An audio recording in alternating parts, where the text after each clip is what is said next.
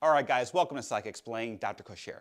Before we move on, don't forget to hit that subscribe button so you don't miss out on future videos and updates. Now, in this video, we're going to talk about the difference between agonists and antagonists, two terms that are going to help us make sense of how drugs and neurotransmitters affect the brain. Now, before I go over these processes, we got to understand two things. One is, what are these structures and parts behind us? And two, how do neurons communicate? This is going to lay the foundation for understanding the difference, all right? All right, so what are we looking at here? What we're actually looking at is just two neurons communicating, right? It's that simple. As we talked about in other videos, we have two neurons here. Remember, two neurons don't actually touch each other. There's a tiny space between those two neurons. Do we know what that space is called? That space is called the synapse, all right? The synapse, or synaptic gap. So we got a synapse here. There's our tiny gap. And here's our synapse here. There's our tiny gap, all right? And all those chemical messages are going to flow between there, okay? Now, what's up here and what's down there? Now, what we have are both neurons. Here's our first neuron, right? We're going to call this the presynaptic neuron. Why? Because it comes before. This is going to send its message over the synaptic gap to number two, the receiver. This is going to be called the postsynaptic neuron, okay? So we have our presynaptic neuron releasing its message over the synaptic gap, be collected by the little receptors on the postsynaptic neuron. Now, how does a neuron fire and communicate? Well, it starts with an electrical charge called an action potential. Now, we go very deep into this process in another video. I'll put the link up there. But we're going to have this charge travel down the neuron, right? We got all the sodium entering, right? And what's going to happen is it's going to hit the end of the neuron, right here, called the axon terminal. And it stores all those chemical messages. In this case, we have letter E. Do we know what that stands for? Endorphins, all right? Endorphins, for this example, are our pain relievers, right? It's like a natural built-in ibuprofen in your mind. It's released when you are in pain, when you laugh, when you exercise. These are endorphins. And what's going to happen is once that action potential hits the end of a neuron, these little vesicles are going to fuse to the membrane, okay? And what happens then? All these chemicals are going to be released into the synaptic gap, okay? We're just going over the process, right, of a neuron communicating, right? Now, where do they go? Well, they have to attach themselves and bind themselves to these receptors. But here's the problem. These receptors have a very specific code or password, right? And only specific chemical messages know that code. In this case, we have opioid receptors. And I kind of made this up. The code is 312. Why? I'm from Chicago, and I thought, well, that's the area code of Chicago. Let's do 312. You know who also has the code 312? Endorphins. Endorphins know that code, okay? And because they know that code, they can bind to those receptors and activate them, okay? It's like a lock and a key. And once they know that code, the receptor is going to open, okay? Sodium's going to rush in, and we're going to activate the neuron, okay? This is a normal chemical process. So what does this have to do with an agonist? Well, an agonist is any chemical that what? That mimics, okay, what does mimic mean? Copies a neurotransmitter by binding to receptors and activating them.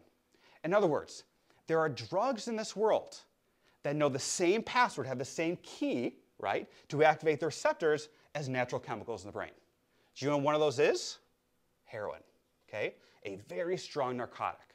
This drug has the same key, right? It has the same combination as opioid receptors. So who else has that password?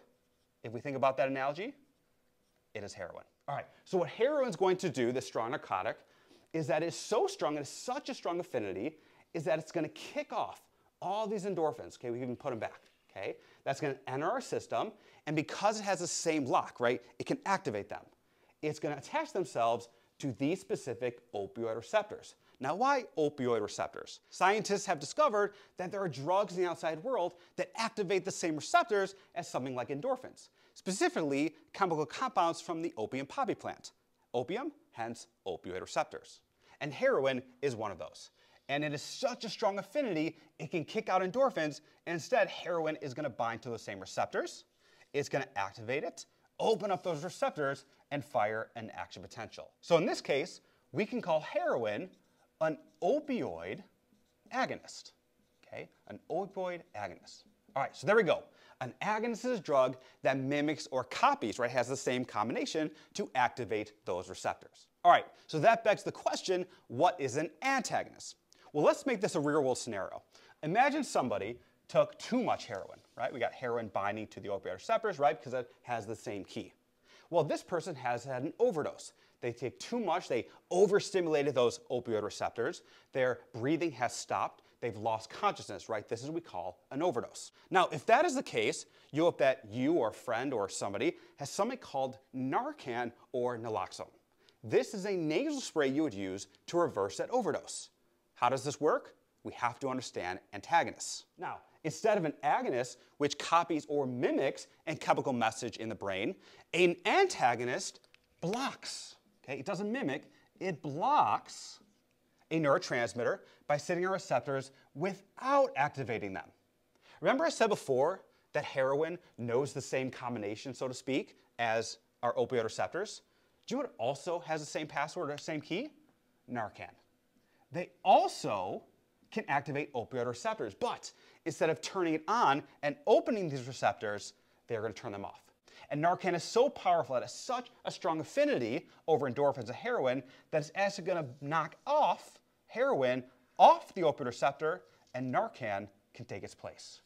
This is a nasal spray that is going to reverse the effects of our overdose.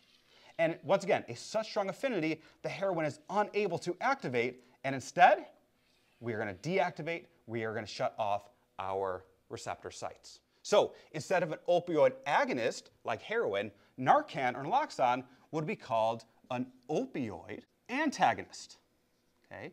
Because it blocks that receptor. So in our real life example, if you have this nasal spray, it's going to reverse that overdose, this antagonist, by one, kicking off heroin, because Narcan has a stronger affinity for opioid receptors. It's going to allow you to breathe again because your respiratory system has suppressed, and hopefully bring you back to life. All right, guys, thanks for watching. I really hope you learned something. Don't forget to hit that subscribe button, like, put a comment below. I'll see you next time.